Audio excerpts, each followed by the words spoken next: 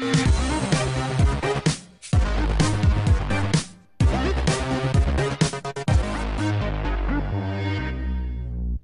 Nixie Pixel, and you're watching the first ever episode of my new show, OS Alt.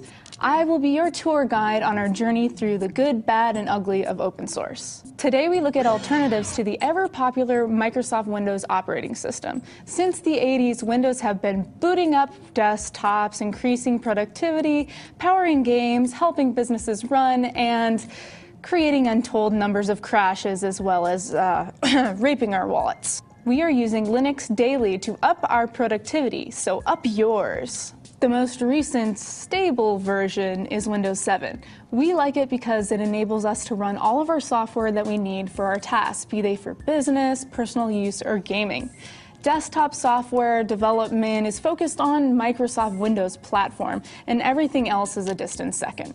It has a huge, mature development team of hundreds and millions of users. If you have a Windows issue, you can all but guarantee that someone, somewhere, has already seen it and solved it, hopefully. We don't like Windows 7 so much is because it costs buku bucks, and each piece of software that runs on it also likely costs money.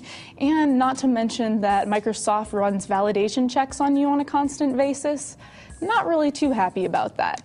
It tends to be unstable and insecure because you have thousands of different viruses, lots of prawn with lots of viruses, and yeah, we'll just don't even have to talk about the blue screens of death. Chances are, if you've ever had used Windows and had problems like this, it would cause you to sob while recoiling in the fetal position. And boy, is it a resource hog. It takes up tons of space, and the software written for Windows brings more of the same. These days, 6 gigs of RAM and terabytes of hard drive space can be gobbled up quickly.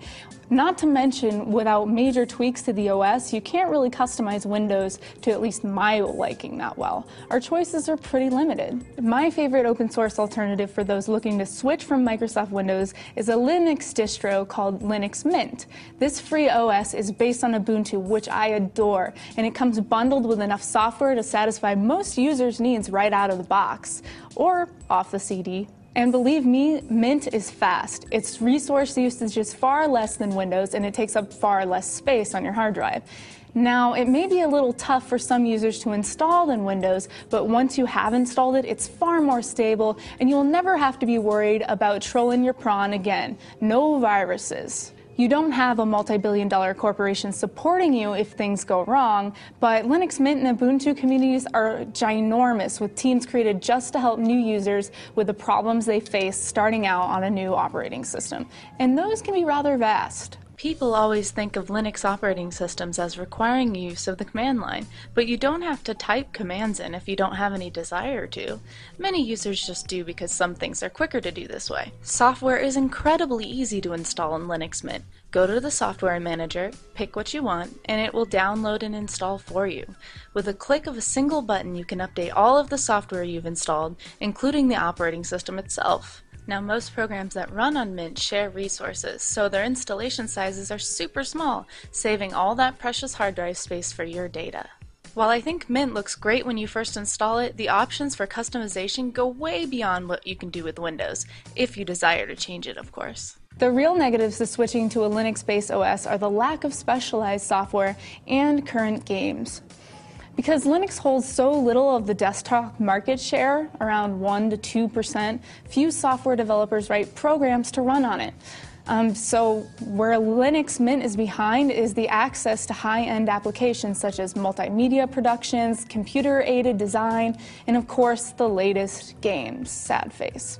In many cases, open source alternatives exist to do some of the same things, but they can be very lacking in terms of features and maturity. Overall, I give Mint a 4 to 5 stars as an alternative for Windows.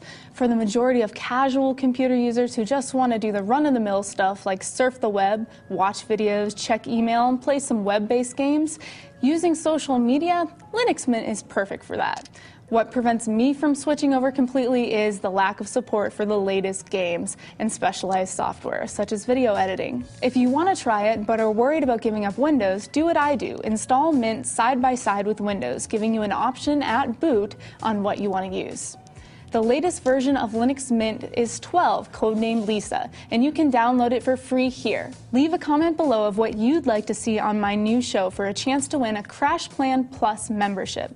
Crash Plan lets you automatically back up your hard drive to another computer.